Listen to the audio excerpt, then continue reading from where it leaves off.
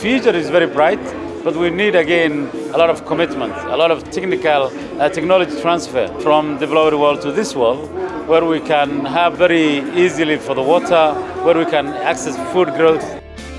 We often focus on the individual and the individual beneficiary, but a lot of the effects that we're seeing with digital payments is happening at the community level.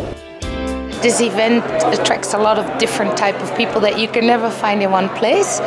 And I'm learning a lot, I'm sharing a lot, and I'm creating a bigger network.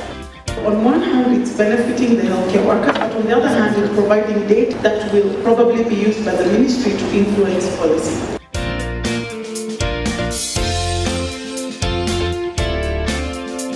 It's a really focused approach.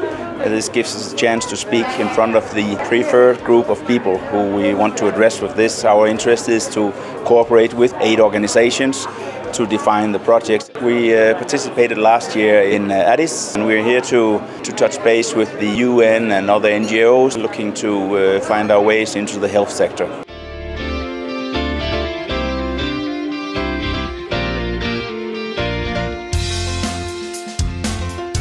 It's the best place to share ideas, get innovations in the world.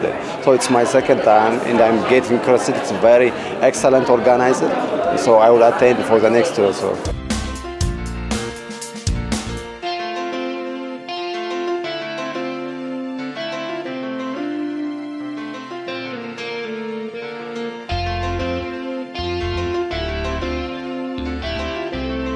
The most important takeaway when you think about a forum like this and talking about mobile, how do we harness our partnerships to be able to achieve these goals together?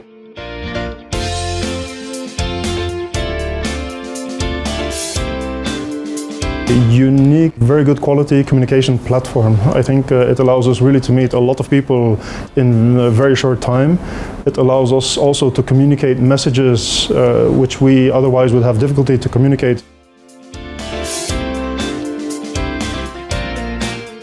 We are witnessing a global changing environment, politically and economically. We cannot continue to do business as usual. We must confer and bring together our critical thinking and collective thinking on solutions to current problems.